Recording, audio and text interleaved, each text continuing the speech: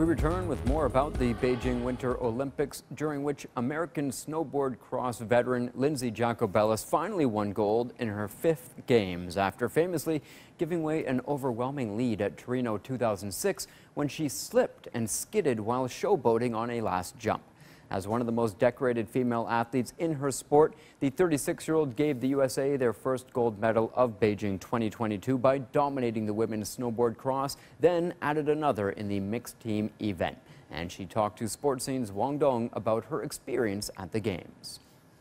So, Lindsey, great to have you. I know that it's early in the morning there. However, thank you for taking the time to talk to us.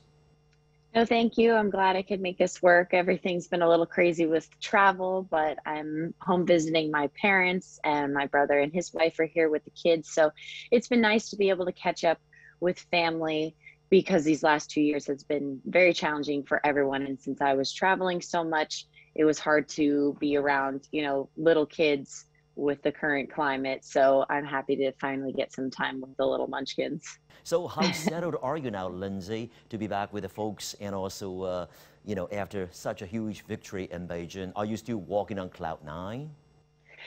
There's a lot of emotions that go back and forth, and there's some days that I really don't believe that it happened, and some days that I'm really, really excited, and then there's moments that I have to now look towards the next thing. What do I still have to accomplish? What are my goals? That it doesn't just stop there. Lindsey, if you don't mind, I would like to really take a look at your precious 2 golds, if it is okay with you. Voila! Oh, this is just beautiful. So which is which? Tell us about it.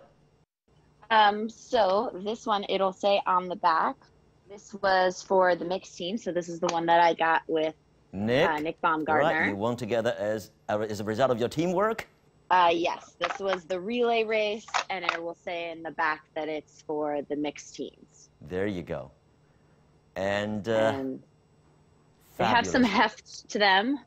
But and this one was for, the individual race. They also come with a little pin. Wow. And I gave my other pin to my head coach, because he's been my head coach for 20 plus years. So wow. It's been a journey, and I felt that he deserved that along with one of my bibs. Yes. So that was a really special thing to be able to give to him. What was your first reaction when you got the gold in your hands?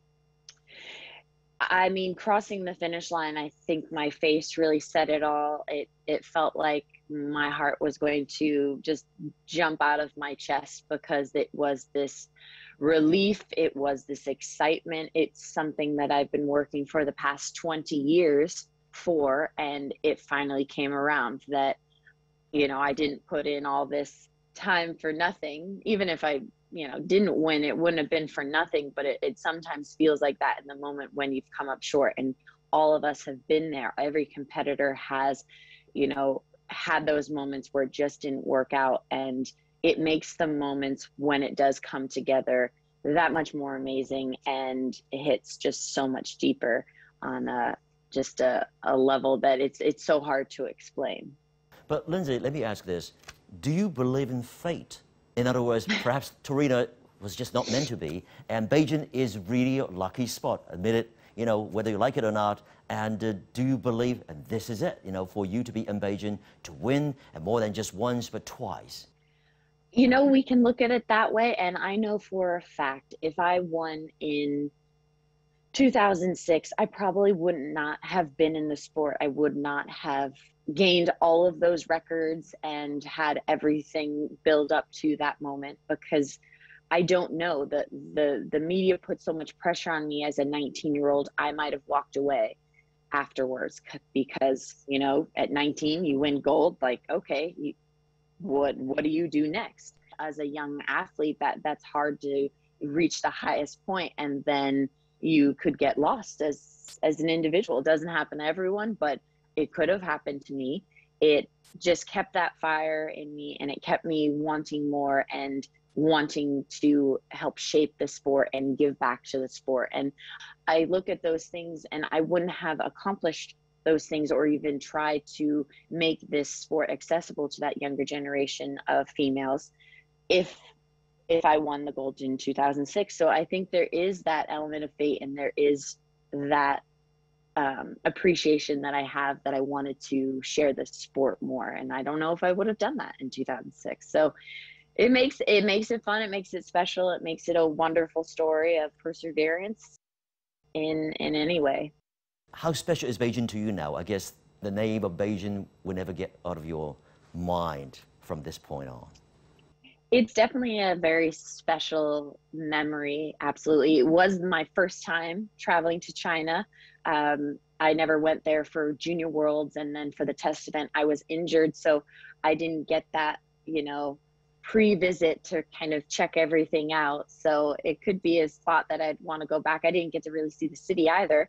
It's definitely some place that would be really cool to go back and visit again and just have another wonderful memory. What really impressed you most during your stay in the Olympic Village itself, and also at the competition venues and so forth, in a nutshell, throughout the whole journey?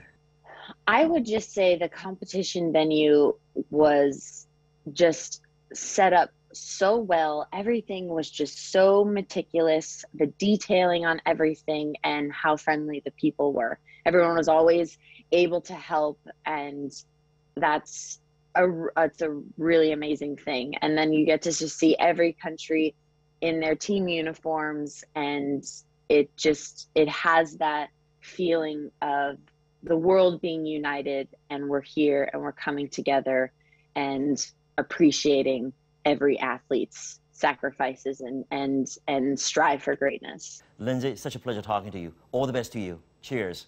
Thank you so much. Bye. Bye.